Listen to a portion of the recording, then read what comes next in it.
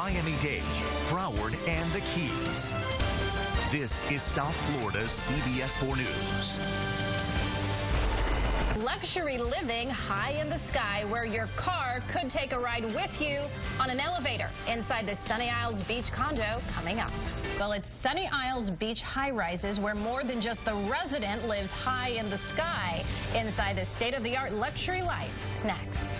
Miami's housing market is leading the housing boom with more than 220 high-rises built in just the last 4 years. In Sunny Isles Beach, one high-rise is making a name for itself because of the amenities, including an elevator that takes you and your vehicle up to your unit. CBS News correspondent Vicente Arenas reports.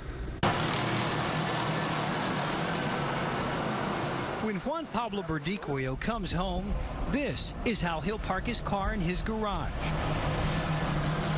This is awesome. It's a ride for his ride, an elevator that carries cars and people to their condos on any of the 60 floors in the Porsche Design Tower. It's the first elevator of its kind. It's unique, yeah, that's for sure. It is beyond crazy, But this is a boy's toy. Verdiquio, a 38-year-old shoe manufacturer, moved to Miami from Buenos Aires, Argentina, a year and a half ago. He was so ecstatic about the new feature of the building, he plunked down nearly $4 million on a unit before construction even began. It's going to be a landmark, not only in Miami landmark, a worldwide landmark. The Porsche Design Tower will have 3 elevators, or deservators, named after the building's owner, Gil Deser. To put it simply, it's nothing different than a freight elevator on steroids. The lift is very, very heavy. It's about 40,000 pounds, but it goes up at 800 feet per minute. Whoa! Right?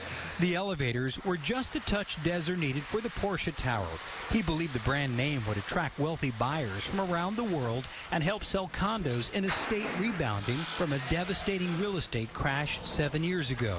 Plunge pool on every single floor of every single unit of the building. And, of course, you have this glass wall here, which is a fire-rated glass, but allows you to view your car. Units start at $4 million. Penthouses command over $30 million.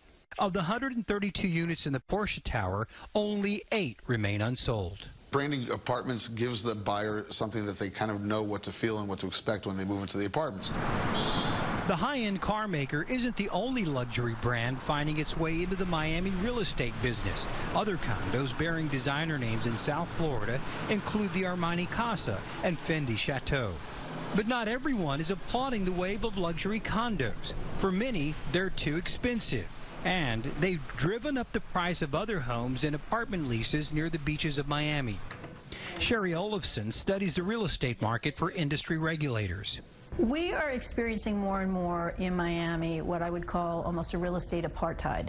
So we're really seeing a segmentation of social and economic classes by real estate affordability.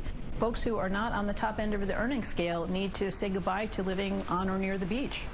70% of the luxury condo buyers in South Florida are foreigners, mostly from South America, where political or financial instability is of real concern. Parking their money in Miami's real estate is safer than a bank account back home. In many cases, these are second, third, or fourth homes for people, and they're not actually going to occupy these units most of the time, which means that the space is being wasted in areas where we really need it, and they're not adding to the economy. Right now, we're looking northeast. But as long as Miami remains a tropical playground of the rich and famous, developers will keep catering to them, and high-end realtors like Nancy Batchelor will keep busy. Yes, I think this is a new trend. I think we're going to be seeing this over and over, and Miami is still a bargain. The Porsche Design Tower will be complete in May.